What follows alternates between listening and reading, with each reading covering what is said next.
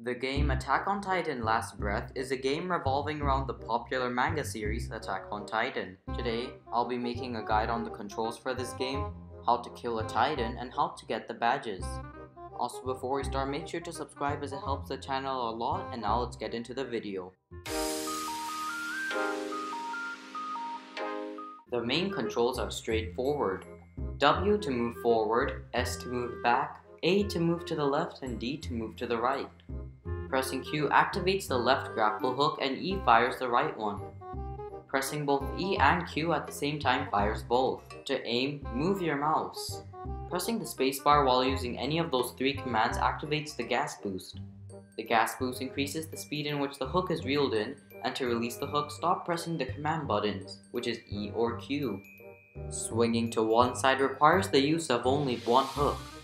To do this, fire one of the any hooks, and press A or D to swing to the left or right direction. Pressing the spacebar while doing this increases the speed of the player and the reeling speed. Most of the maps in this game have three types of flares: red, yellow, and green. To activate the flare, press H and move your cursor over the flare that you'd like to select.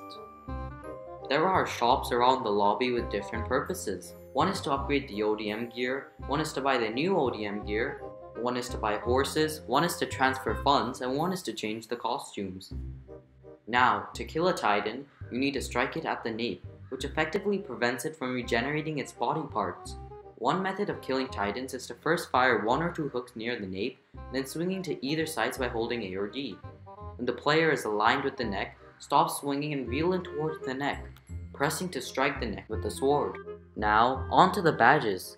The first badge is rather simple, called My Precious. Follow this path to meet Sasha, and just walk near her to obtain the badge. The next one is called Bread Thief.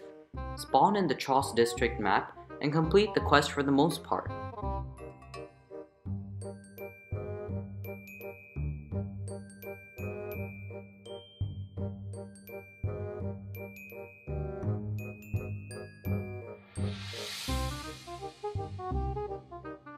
Then walk over to the barrels.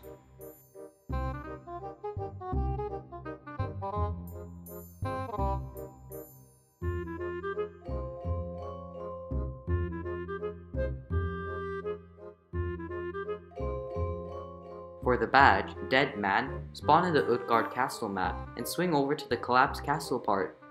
Note, it is not recommended to do this at the start, as it is best to do later on.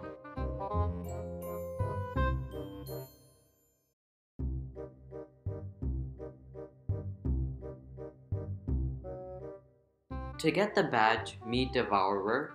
First, spawn on the map where you have to secure the towns. Then take the left side and follow this path to the burning house.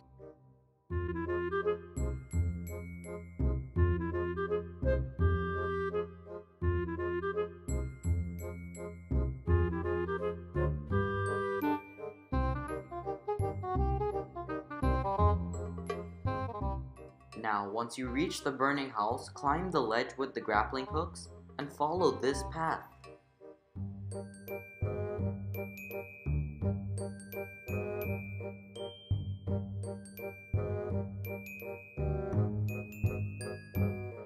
Then, just walk up to the players and you'll receive the badge.